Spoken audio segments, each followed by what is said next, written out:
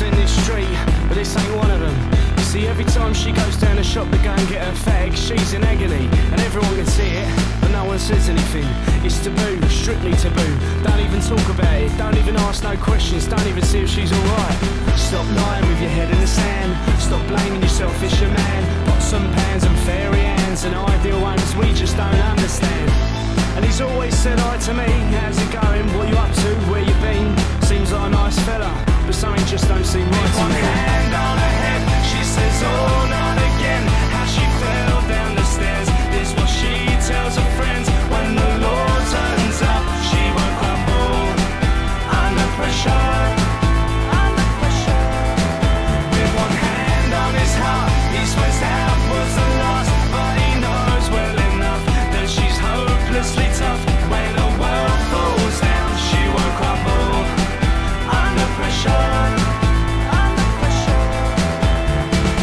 She must have some willpower because she puts up with all that ish, and she doesn't look like she's gonna leave anytime soon. I don't get it.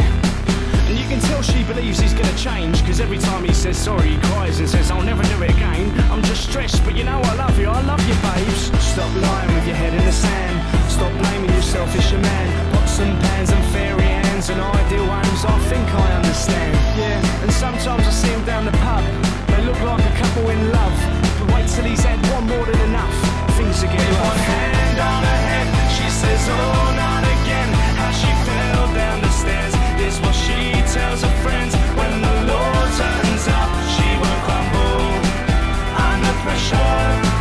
Under pressure. With one hand on his heart, he swears that was the last, but he knows well enough that she's hopelessly tough. When the world falls down, she won't crumble under pressure. Under pressure. He's a la la liar, 'cause I've seen the fire deep in his eyes. He's a la la liar, he'll never retire until she dies. One day he's gonna go well over the top, she'll be crying out for help but he won't stop, and all the neighbours are gonna call the police, and I'm gonna go over there and kick that door down and give him a good hiding.